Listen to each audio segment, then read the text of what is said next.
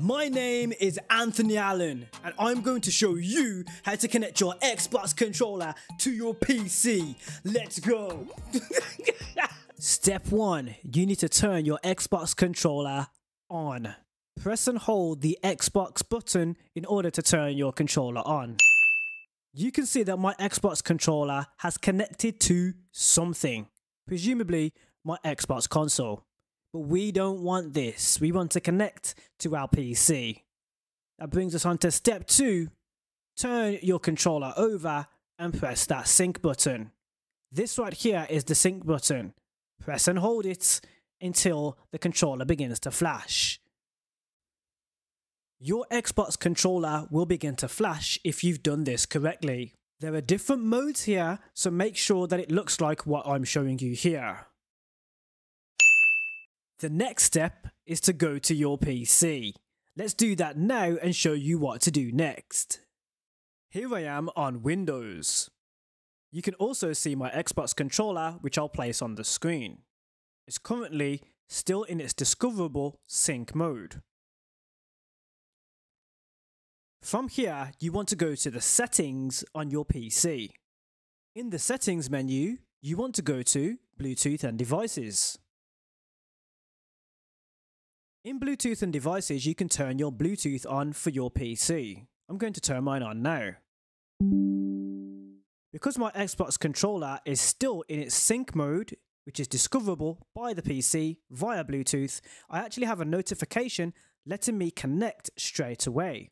But I'll take you through the process if you do not see this notification for whatever reason.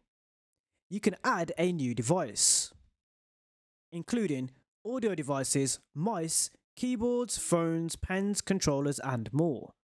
You also have a wireless display and everything else, which includes Xbox controllers. In this example, I want you to select the one at the top. Now you can see Xbox wireless controller. Select this, and it will begin to connect. And now that Xbox controller is connected. And as you can see, when I move my Xbox controller, it's connected on screen. And this is how you can connect your Xbox controller to your PC. Xbox Game Pass Ultimate allows you to get that Xbox Game Pass on your PC, so you can get all of those games that are available on Xbox Game Pass and game on your PC, man.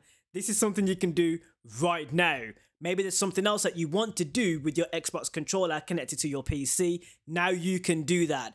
Don't forget to subscribe right here to the Anthony Allen YouTube channel. There's a lot more where this came from, including an Xbox playlist that you will now see on screen. Click on that playlist. There's so much right there for you. One of my top videos in that playlist have over 1 million views, showing that you guys are definitely getting the value. You're starting to see it, but there's more that I can do. When you subscribe, it helps. Click on the content, and I'll see you in the next one. Thank you for watching.